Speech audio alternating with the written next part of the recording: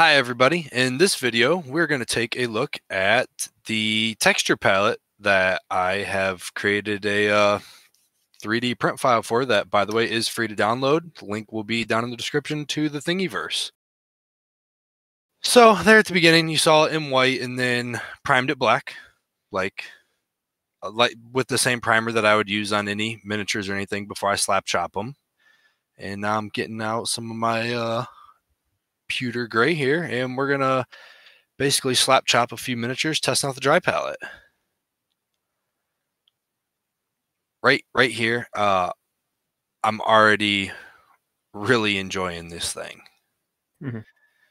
I was actually using it earlier today on some other models, and there was one time in particular that I started dry brushing the dry palette, and I was like, wow, I did not realize how much paint was on this brush. I'm really glad I have this, because before I would have just hit it on towel a little bit and been like, yeah, that probably looks good. And sometimes you take that brush into the model and it's way heavier than you want it to be.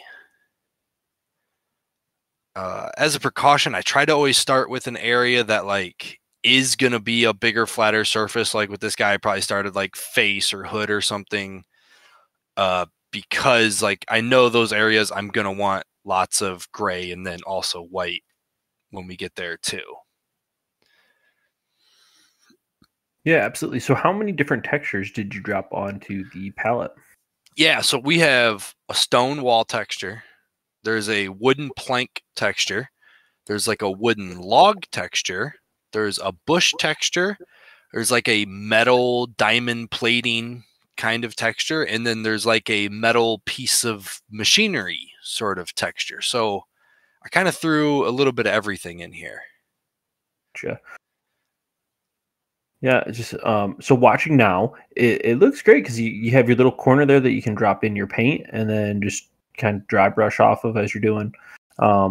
And I think too, when you look at that like wooden portion, you can see kind of where you blended it, and you can get like a feel of, hey, does this look correct as dry brushing even? Yeah. So once again, we see here that I put entirely too much white on my brush because I just painted the whole palette with it. Yep. And then, starting with the face, because I know that that's going to get lots of white. When I slap chop, anytime I do a skin tone, after the white, it usually gets like a pale flesh dry brush also. So I pretty much always start with those areas because I know that I can accidentally have too much white paint there and still be okay. But yeah, it's I've heard really good things about them, so I knew that I would probably like it a lot.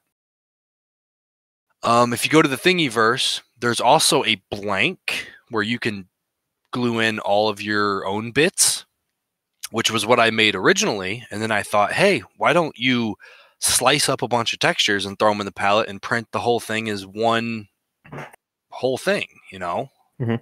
Yeah, I've mostly seen texture palettes or heard of them, and they're more like corkboard almost, not a actual thing where it's like, oh, I printed this. It has realistic textures that I could be painting, and then kind of going from that. Because even to like this one and even the other one, you could glue in whatever you want. If you're painting maybe a bunch of shields and you're like, oh, I have a couple extra, well, I'll drop 2 on, prime them, and then as I go, I'll just kind of check my work, Sure.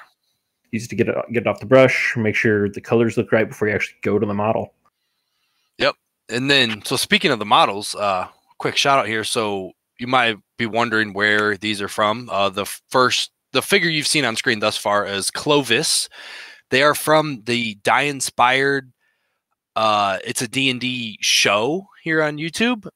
They took like 80 players, had them playing like 4 separate campaigns, kind of a survivalist. Like when your character dies, you're just out of the campaign sort of deal. So run on over there, check out their channel. This here is Franz, I believe it is. Franz or Franz. You'll see that I start dry brushing with the skin and the hair and all that, and then I'm saving the black duster for last because I want kind of as little paint as possible on him. But the dry pallet, once again, coming and helping me start with the right amount so that by the time I finish the skin and stuff, I didn't have a whole lot on here. And I'm actually going pretty heavy-handed with the paint here because there's not much on it, which is really nice for this slap chop technique. Mm-hmm. Absolutely. I think it's great. I think it's a great idea. It's pretty simple. Instead of somebody saying, "Oh, I need to buy one and order one," but you have a 3D printer, maybe you can just, hey, jump on and print one out. Not really, too difficult to do. How big of plate did you print this on? My build plate, it's the Ender 3. It's the pretty standard looking model that everyone seems to start with. Mm-hmm. The templates, I'm not 100% sure off the top of my head how big they actually are, and I can't find my ruler here. But I think it's like probably like 5 inches by 6 inches, but you can always scale it to size when you go to print it. Yeah. Oh, yeah. So size, I think, obviously you're using on kind of pretty basic 3D printer, so you're not printing something massive. It's scalable. It makes it more accessible to customers. Yep. So if you guys run over to Thingiverse and just look up Dry Pallet, I'm pretty sure I'm like the top one there. If you have to look up my name, it's Wildcard Carl, and that would be my Thingiverse profile. And I'm pretty sure you can find the Dry Pallet there. And obviously, I'm going to throw a link down in the video below. So I probably didn't need to tell you all that stuff. Awesome. All right, everyone. Thanks for checking out the video. Bye. Bye. Hey, everyone. Thanks for checking out the video. Don't forget to do the YouTube things for us. Like, subscribe, drop a comment on the video. There are links below to our Discord channel. You come in, chat with us, hang out. If there's anything special you'd like to see, that's a great place to put it. And follow us on Instagram. Until next time. Bye.